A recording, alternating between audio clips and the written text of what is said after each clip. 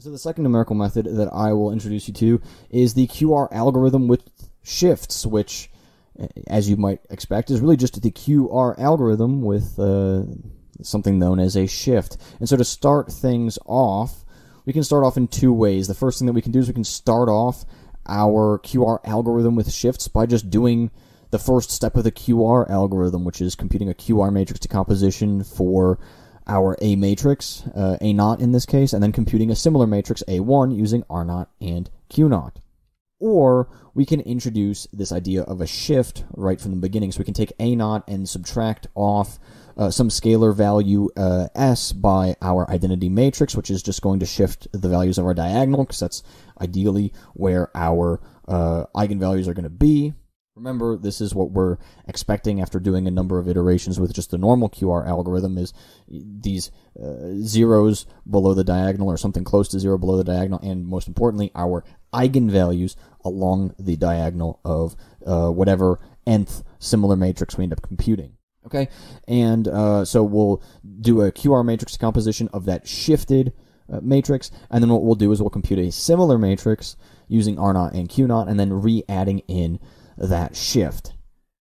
Then just more so in general, we will go through and for each subsequent iteration after zero, so you can start off doing this shifting from the beginning, or you can do it after after computing the first similar matrix. But then in general, after this point, we will do this shifting every single time to compute each subsequent similar matrix. So we'll just take AN, subtract off the identity matrix times some scalar shift, compute a QR matrix decomposition of that shifted matrix, and then we will compute a similar matrix using Rn and Qn, and then re-add in that shift. And the idea here is that this is going to speed everything up. I know this might be a little bit confusing, but the whole reason why we're doing these shifts is because it's going to speed things up. And so really, where does this shift come from? How do we choose a shift?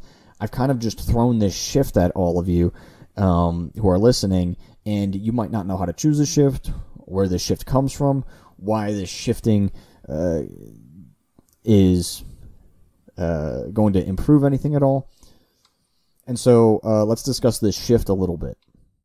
Okay, so how do we go about actually choosing a shift that's going to speed things up? Well, first we want to choose a new shift with each iteration. So each shift is going to be special, I guess, to each subsequent similar matrix that we compute.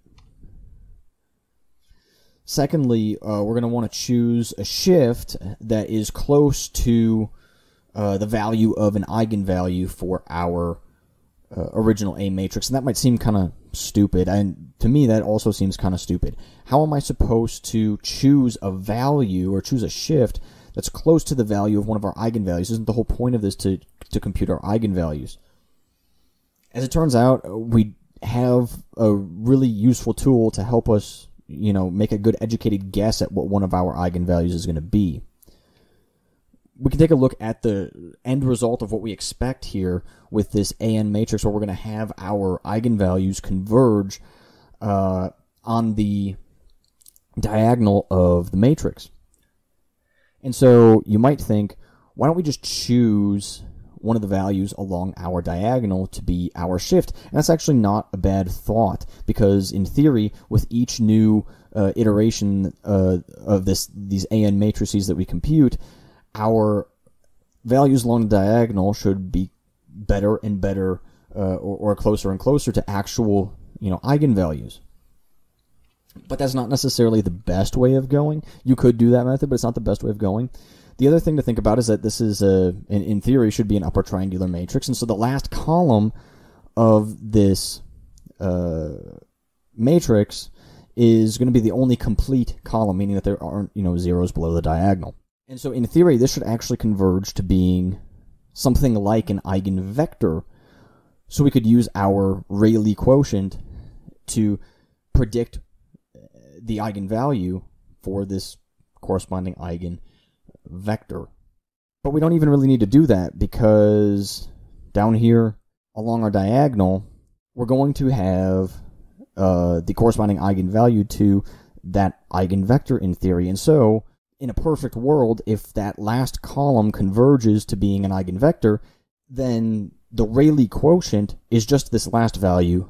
So here is the entire QR algorithm with shifts for computing eigenvalues. You can see we're defining this EigQR shifts. It's accepting an A matrix. You can see we have a couple of different quarks here. So we have a reference eigenvalue that's going to be the reference index for our eigenvalue for computing precision and things like that. Then we're going to choose a shift index, and this is going to allow us to choose different values for our shift. We'll explore that one later on, not necessarily in this example, but we'll use that later. And then we also have verbose, so that you can, if you want to rerun this code for yourself, it'll just print out each similar matrix as things get computed. Things are starting out no different than the QR algorithm, where we're going to compute a initial similar matrix. You can see I'm opting for this first or top method, where we're not doing any shifts from the beginning. So we're just going to compute an initial similar matrix and then introduce the shifts for each subsequent computation of a similar matrix. So everything greater than n equals 1.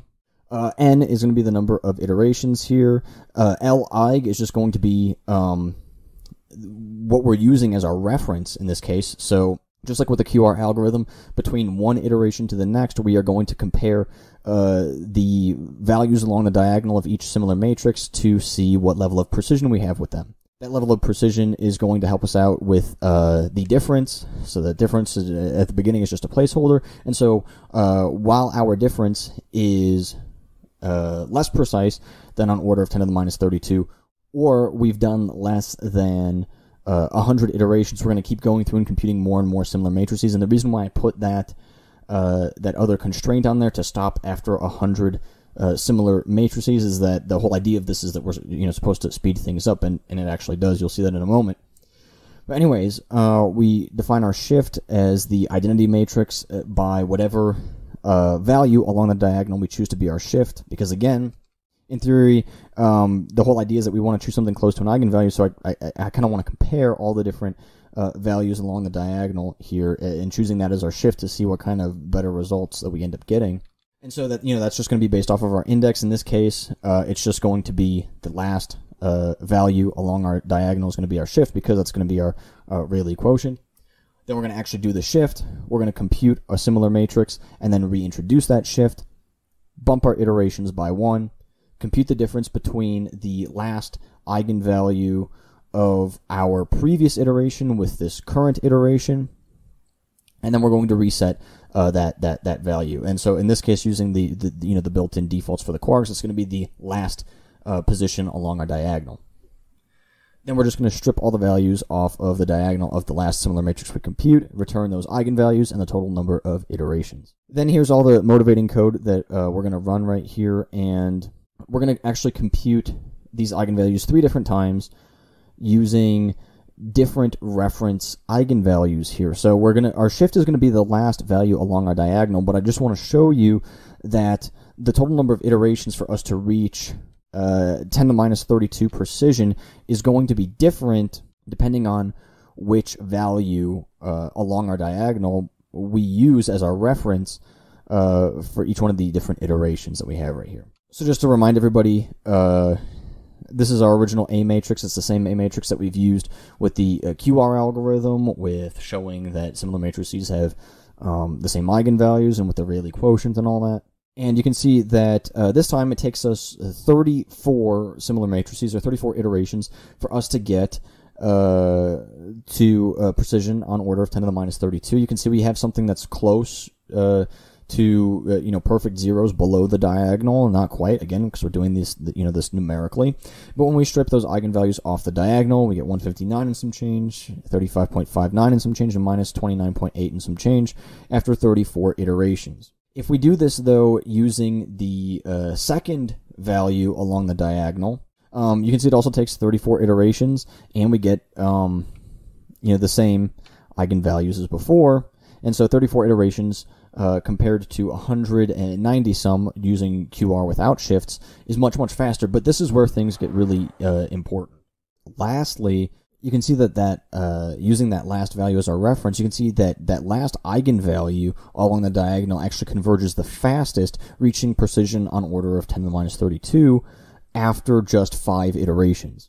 So a logical question you might ask is, what happens if we are changing our shift to be those different values along the diagonal. And so what this code is going to do is we're going to iterate over the indexes for our shifts and the reference eigenvalue for computing the differences from back here to where this is all going to stop on order of 10 to the minus 32. And I'm going to show you through producing a bit of a heat map that that last value along the diagonal is actually the best because it is a Rayleigh quotient of that last column.